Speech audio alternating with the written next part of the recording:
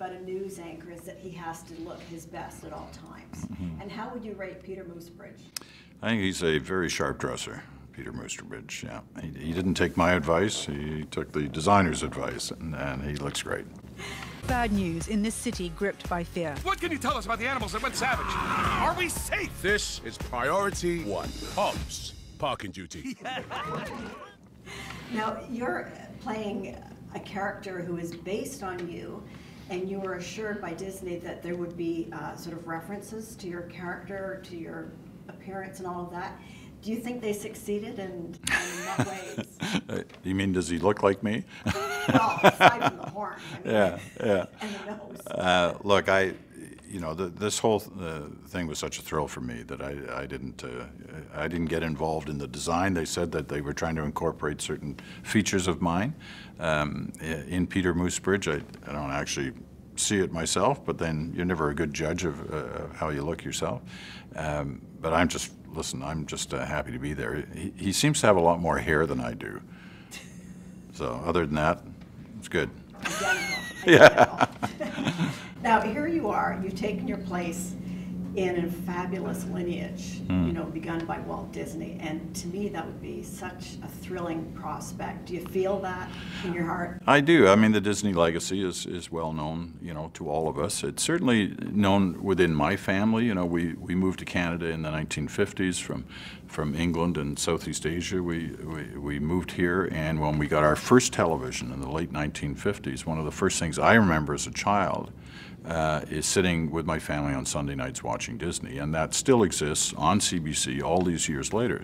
So when this opportunity came along, you know, that was all part of the decision-making process. I mean, it's not normal for somebody in my profession to agree to do anything on the fictional side, but this opportunity was just too good to pass up, and it, you know, cuts back to a legacy with the CBC in terms of Disney, and also, you know, I've got grandchildren and who aren't overly impressed with what I do in my normal life, but as soon as I told them I was going to be in a new Disney animated feature, I mean, man, I was a hero. Yeah. What's it like being in a film with, you know, an Oscar winner, Oscar nominees, and Tommy John? Yeah, well, they all came to me for advice on how to do their roles, of course. No, kidding. You know, listen, I'm a cameo. You know, it's a very short role, but being able to say that you're in a film with a list like that is pretty nice. It's great for me to use at home. My wife is in the business, and for me to be able to say, oh yeah, you know, these are my co-stars. It's no big deal. It's just another normal day for me. It's really surreal. Isn't Yeah, it sure is.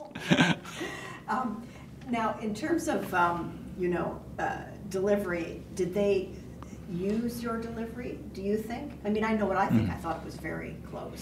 Yeah, I mean, a bit jollier. Yeah, for the most part, they wanted me to be me. You know, they wanted my voice. I'm a newscaster. They wanted me to play a newscaster.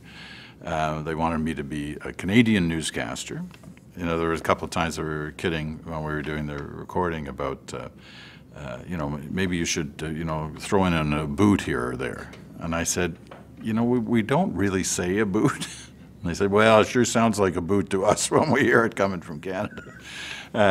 But fortunately, there were no boots in the lines I had to do. Thank goodness for that. Mm-hmm. Yes, indeed. So you think this week, or at least next week, do you think when the film opens that you'll be walking down the hallways of the CBC with extra spring in your step? I'm sure I will, but I'm also taking lots of, you know, funny hits. Well, hits, you know, funny hits. The people are having fun with it, and I come into work and there's a picture of Peter Moosebridge on my, you know, office door, and everybody is having fun with it, and as they should. You know, the movie is. Listen, you know, the movie has important lessons in it, but it's also a lot of fun. And so we want that to be the theme for everyone. Well, I think you did a great job, and I'm so glad you did it. Thank you.